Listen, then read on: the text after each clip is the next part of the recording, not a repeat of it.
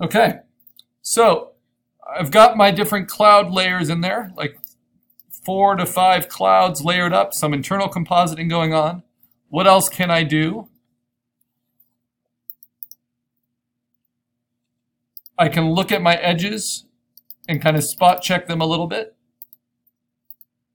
Know what is what layers. I'm using smudge a little. Kind of push some of these just slightly hard edges into something that looks more believable, like wind is blowing on the edge of the cloud. It's especially good for that Gaussian blur layer if you're using that. So it doesn't look uniformly softened.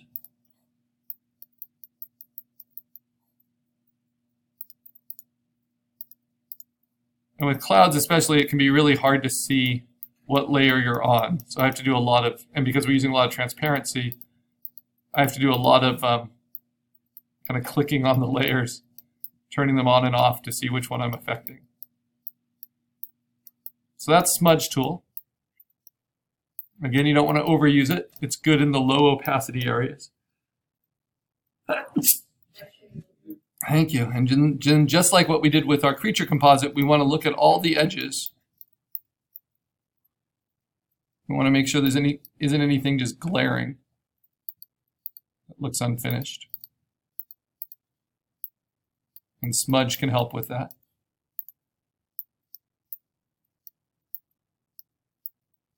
So sometimes you can just pull it in and then pull it out, and it will come out much softer.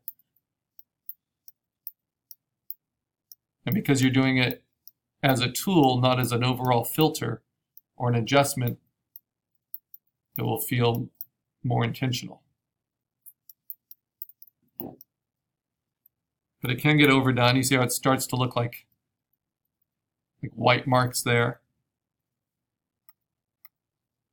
I can use dodge, help that a little bit. Go back and use burn. And you can save a lot of time just knowing your usual settings for these things. So you don't have to always reset them. And then when in doubt, you can always do a low opacity erase. Kind of take it down to what's underneath.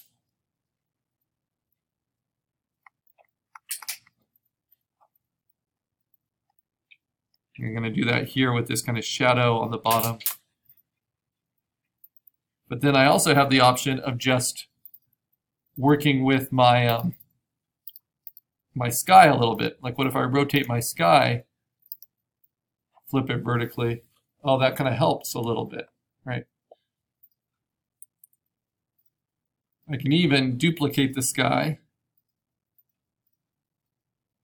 and then flip it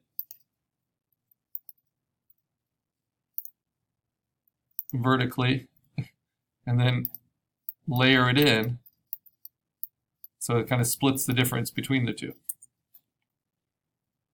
So there's all kinds of ways you can play with the sky we're creating. So that seems like a nice general sky where I can make some of these decisions.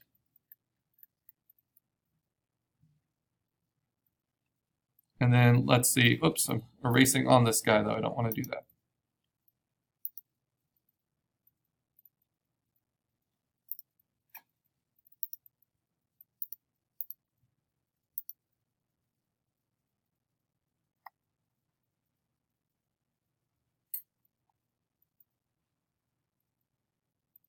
Okay, so the last kind of final way to play with this is to clone stamp. And this is exactly how we finished off our creature. What we want to do is turn off all the background layers. Right. Go to the very top, create a new layer. I'm going to mark it red by right-clicking around the eye and label it clone stamp. And then we're going to use the clone stamp tool. We're going to set it to sample from all layers with a nice soft edged large brush. with an opacity that's not 100%. So around 50 is fine. And now I can take, some cloud like this and paint it in a little bit somewhere else. Or I need a little bit more definition. Some cloud like this, paint it in a little bit somewhere else. Remember, I'm only doing it at 50%. Make a little snout. Oh, this would be a good eye.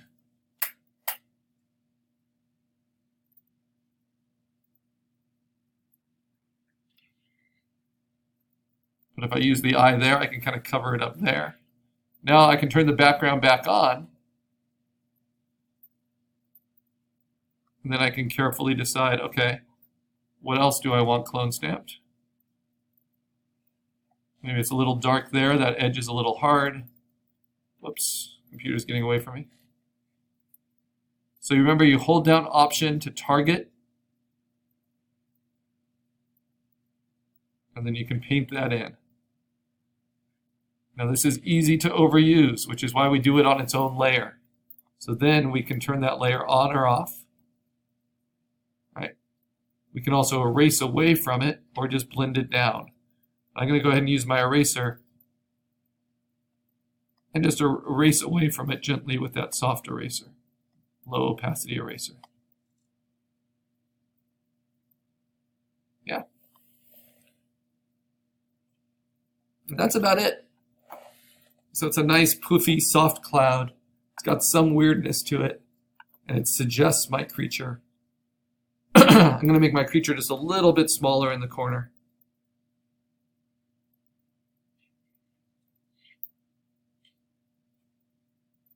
So there's blue sky all around it. And now I'm going to save it as my Photoshop assignment 4 cloud creature. And then I am going to save it as a JPEG.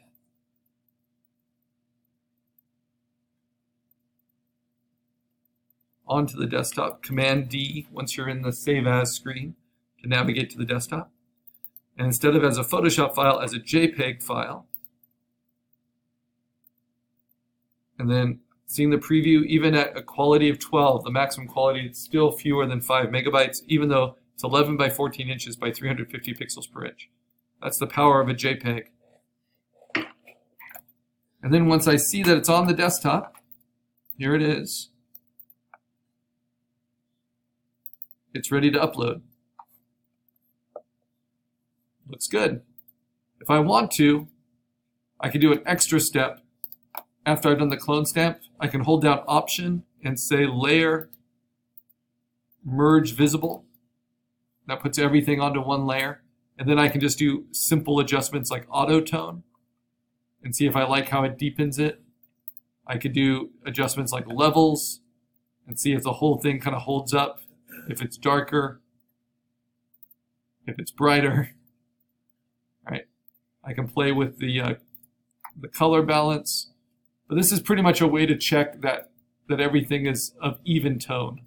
And I can see that some of my colors are a little bit off, but it actually might make it a little bit more interesting. And sometimes I'll do kind of really big decisions here. Like I'll take the hue and I'll shift it. I'll take the saturation and I'll take it down. So like Instagram filters. I'll do color balance and I'll change the highlights to warmer. This is very common. And then change the shadows to cooler. It's called cross-processing.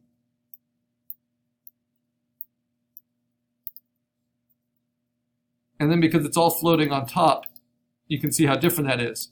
And I might like it for my cloud, but I don't really love it for my creature. So then I can just take my creature and move that onto the very top again. And then, of course, I can take the combined layer and I can blend it into my original. Take my opacity down a little bit. Let's maybe show it at 50%, and then is it better or worse? Yeah, it's pretty nice. I like that. Or I can try like soft light. Better or worse? Yeah, I like that. Pin light. Is it better or worse? Doesn't make any difference. So soft light, let's try a higher opacity. Yeah, maybe about 66. Yeah, maybe about 50, like I had. All right, so then I like that, and then I can just save it again. And so you see the differences that happen. You can always make adjustments, and I do like that trick of merging everything and then just doing overall color adjustments before you finalize. And then save it again as a JPEG this time, keep the same name, but to the desktop. And it'll ask me if I want to replace it, and I do. Then it's been a while since I've gotten to do this. So let's see, hopefully PhotoBucket will work for me. We go to PhotoBucket. We go to the right folder, which is assignment 4 for Digital Art 1. Navigate it to it through the side panel here. Cloud Creature. I'm going to put it right into my instructional examples. And I'll put these videos up onto our YouTube page. And then the only thing I need to submit for this is my JPEG. No sketch for this. Because you have a little miniature of your creature design in the file, I'll be reminded what your creature design is.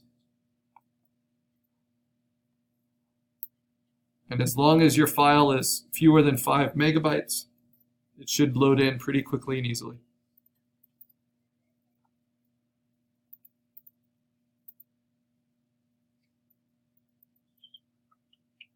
And then you want to label it. There he is.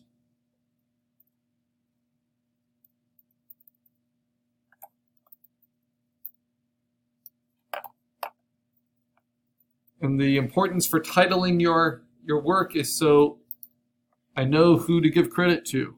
So our semester code is FA19, and then just your first name. And then you're done.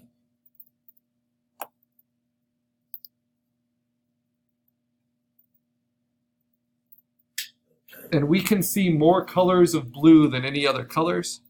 So you can really have fun with your sky. Play with that background at the end to see what matches best with the clouds that you've done. Sometimes you'll have yellower clouds, sometimes you'll have bluer clouds, sometimes you'll have pinker clouds. So you can really play with that background. Okay.